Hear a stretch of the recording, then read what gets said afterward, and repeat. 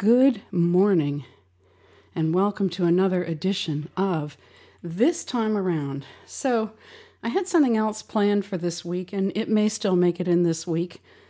And I'm out of breath because I've been running around doing cardio, and I'm going to go do some more after I do this. But I want to share what I'm thinking about. I'm thinking about playfulness. I'm thinking about the magic of humor and the magic of play.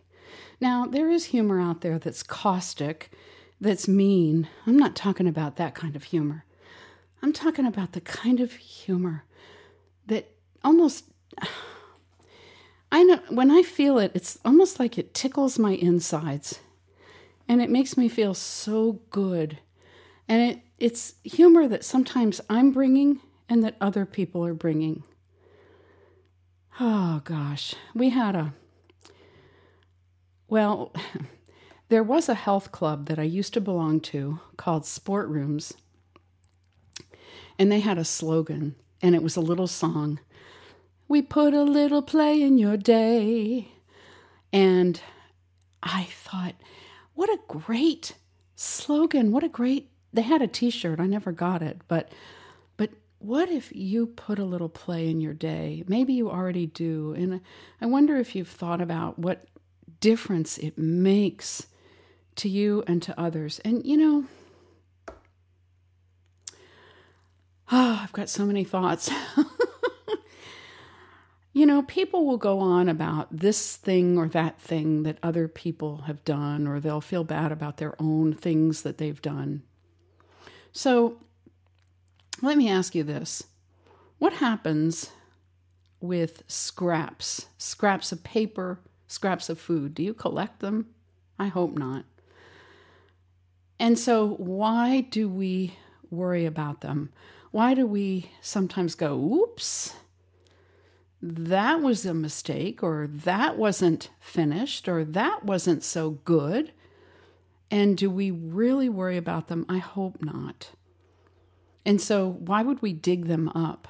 Like go through the trash and go, oh, well, there was this scrap from last Tuesday, and then there was this scrap this scrap from another day. Why would we lament on those?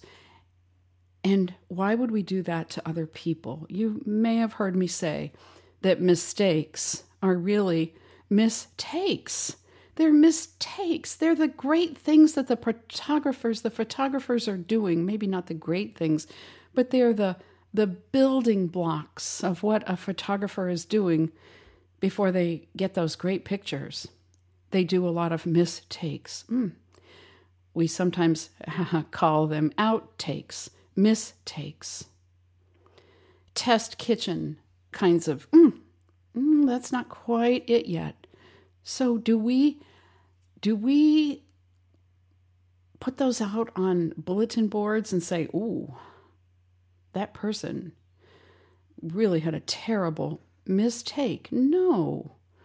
So I think we all make them, we all do them. Hopefully, I feel bad when I hear people say, oh, I don't get out there and test or make a footprint or let things happen because I don't want to make mistakes. Somebody was telling me that the other day, and they said, I don't want to go through the frustration of having to learn something. I just want to do it. And I said, you don't want to be seen blundering or groping or attempting. You don't want to be seen maybe struggling. So it's okay.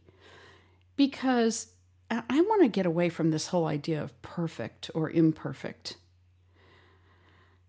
I think we're already perfect the way we are from source. But as human beings, I think it's not about being imperfect. I think we're just plain quirky. And quirky's okay. I can think of people who I've gone through things with them and I think, oh my God, I've been so hurt or so disappointed, or I wish they hadn't done this, or I wish they hadn't done that. And I can make my own list. I wish I hadn't done this or that, or I wish I hadn't said this or that. But in another way, as I let things go, it all becomes an incredible soup or casserole or something where there's all these mixed up flavors and textures and little bits and pieces of things that we've all done or not done or said or not said. And so what's one of the things that makes a wonderful difference? Well, I keep thinking it's playfulness. It's letting ourselves play, letting ourselves be playful, and allowing the playfulness of others to affect us.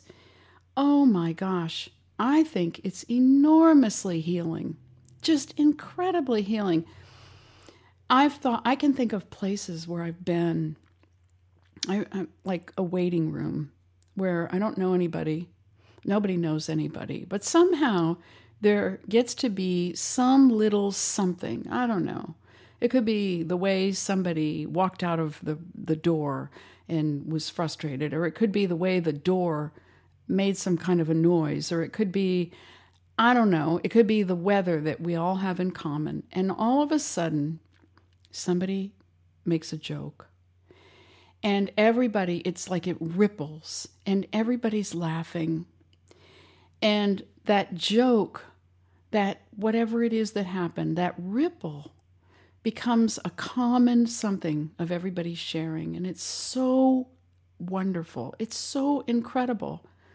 And it may be just that moment, or it may be that it's something that keeps happening while we're all waiting, and it makes it ripple over and over again. Isn't that sweet? And these people don't even know each other, but I know I've had that happen. It's wonderful. Or standing in line. We're all waiting in line, and we're tired of waiting in line. But then there's something funny that's said or noticed, and we're all in it together. I think humor, I think playfulness is so unifying. And to be surprised by it is to just allow it to make a difference. How many times, I know I can look back, and this is really weird, but I can look back and I can see so many times and places where I was so on guard that I wasn't as open to just allowing, to just enjoying. I've also looked back and noticed, and I mean, this is really some vulnerability for me, but I can look back on many times where I was ambivalent about relationships. I was ambivalent, wanting, not wanting. Yes, no. I'm ready, no, I'm not. I'm relaxed, no, I'm not. I love this, no, I don't. I want it, no, I don't. I mean, I was so ambivalent. Can you relate to that? Is that you, or can you relate to, was that you? And is there a difference now? For me, there is. There is a difference. And wow, it is sweet. It is sweet to be able to allow, I would say, particularly through the magic of playfulness, through the magic of humor, through the magic of surprise. And just that really takes letting others in and letting self out. Yes, it does, and it's a vulnerability, and yet it's a friendly one. Isn't it better to have it be friendly? And I can tell you there are places where I've been, like doctor's offices or hospitals, where I'm there to get something done, and I'm silly as all get out. Sometimes I get other people to join me in that silliness, and sometimes not. Sometimes they're very serious, and my humor almost is off-putting to them. But usually not. Oftentimes I would find, especially, I don't know, maybe there's something different about about the older I get or something. I don't know, or just being able to attract. Many, many times I have it where other people are laughing as well. And then we're all more at ease. And no one is as worried about anything. And there's more trust. I've been thinking that a lot of times people will talk about faith. And we're going to talk more about this because I'm going to have Jonathan Mosen on next week. And we're going to talk about some things that may surprise some of you. But at any rate, I've been thinking about faith versus trust. And for me, faith is a noun.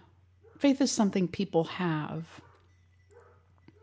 Trust can also be a noun. Like I have trust. I have trust that this or that will happen. And maybe those words, faith and trust, can be used interchangeably. But for me, more of the time, trust is also a verb. Trust is something I do. It's something I do that puts me in that place to allow and to allow, particularly through the magic of playfulness. Oh my gosh, we got into such a funny thing around here this morning about, I forgot what it was, about somebody talking about a body part that was removed or was being removed. And I said, there are 3 of us here, and I said, there will be a meeting of all the body parts that have ever been removed. And I've said this for a while because I had a hip replacement last year, and I've joked about body parts being removed, and so we got into this funny thing about body parts, and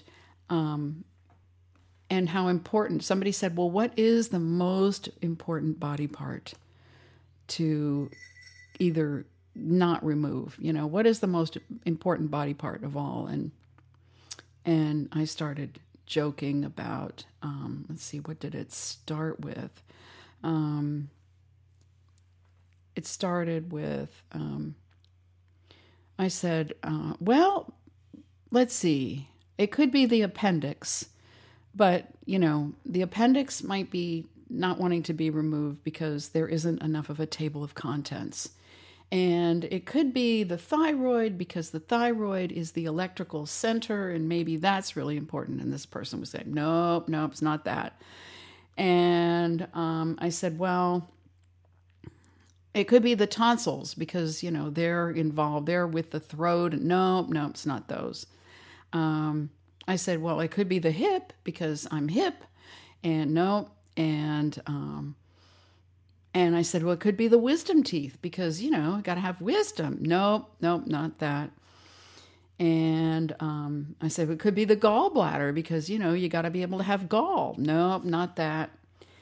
And we just kept going, and it was really funny. Like, it could be the leg because nope.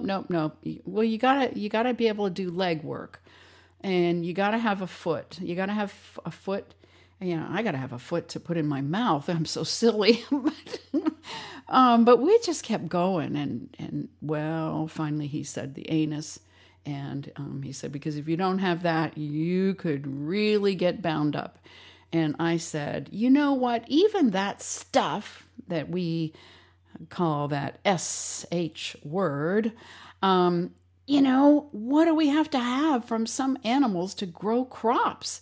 Even that is important. Even that is valuable. So it's just funny. And it's true. Everything is good ultimately, and everything is important. And if we stay in that place of playfulness and knowing that everything is really okay, even with those things that are called mistakes, even with those great takes and those scraps that really are nobody else's business. You don't have to let anybody go through your trash and walk around in your head with their dirty feet and look at all of your scraps or your mistakes. And if they've affected someone, you could say, oh, I'm sorry. I apologize. That was a mistake. That was a mistake. It didn't belong where it was, or I'm apologizing that I said anything or did anything or didn't say or didn't do something that affected you in that way. And then let it go at that. I find myself these days listening a lot. Somebody asked me, what books do I like? Well, it's not so much books, but I love to listen to Esther Hicks. Oh, do I ever. I love to listen to Esther Hicks. Because what she's saying, and I had come to this increasingly, is that all things are already good with Source. We are already good with Source. We came here to do this human thing. And some things and some days and some weather is better than others. And sometimes there are just quirky things that happen. I can think of people where their quirkiness just like, I got my feelings hurt. It wasn't what I wanted or expected. And maybe I said and did things that I didn't want or expect. I still love those people. And I still love me even more because I can appreciate who each of us is and who we all are together. And one of the things that I keep focusing on is as we build more of the world that we are wanting, and I think we are working toward building a new world, one of the mottos that I have is one person's need is another person's passion. And there really are no burdens unless it's the burden of someone who won't show up and be a team player, of someone who won't show up and trust that everything's okay, that they are supported, and that the magic of play can make a difference, and their play and our play together can make a difference. The one who won't show up and be a team player, that one might be a burden. But for the rest of us, one person's need is another person's passion. One person's need, maybe to help take care of animals, maybe to help pick up after them, maybe to help take care of children, maybe to help grow produce, maybe to help prepare food. One person's need is another person's passion who says, I adore taking care of animals. I adore picking up after them. I adore doing dishes. I adore helping to take care of land, whatever it is. As long as we're all working together, as long as we're in and we're willing to just show up and love in spite of the quirkiness that we all have as human beings. We do quirkiness. We're sort of like machinery. Some machines work better some days than others. You turn on certain machines and they make grinding noises. And we, as people, we just do quirky things. And so what? And that quirkiness, my quirkiness helps me love you.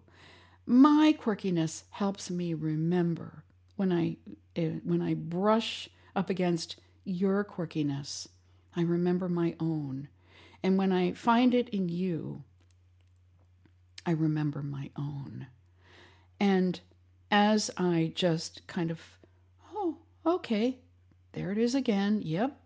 Yeah, there are those little quirky aspects of who we are as people. And let some of that go.